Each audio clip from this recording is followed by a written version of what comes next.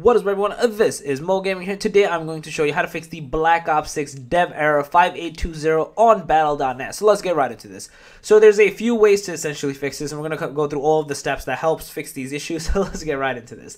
One of the first things is when you have Battle.net open, go to Call of Duty, click into the cog over here, and check for updates. A lot of times there could be an update available that you want to make sure you actually have it up to date, that it's not causing this error. The next thing you can do is click into Scan and Repair. You will see this will perform a scan on your current game installation to identify missing or corrupt files. Once the scan is complete, a repair update may be required and will start immediately, etc., etc. Basically, it's just making sure anything that's possibly corrupted or not installed correctly on your game, console, whatever, or I guess game PC over here, it's going to reinstall it and make sure everything is good to go. You'd be surprised, this causes a lot of internal issues as well as external issues as well, which this error could be due to as well.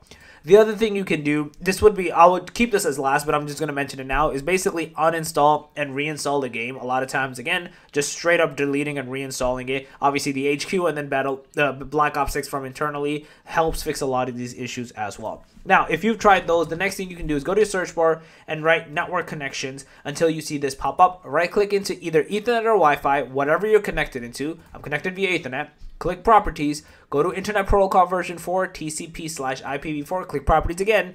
Use the following DNS server addresses. You'll be on the first one, do it on the second one, and change it to 1.1.1 and alternate to 1.0.0.1. Press OK, press Close, X out over here, turn the game on, and you should not have these errors persist any longer. If you still do, in addition to that, you can type CMD in the search bar, right-click into it, run as administrator.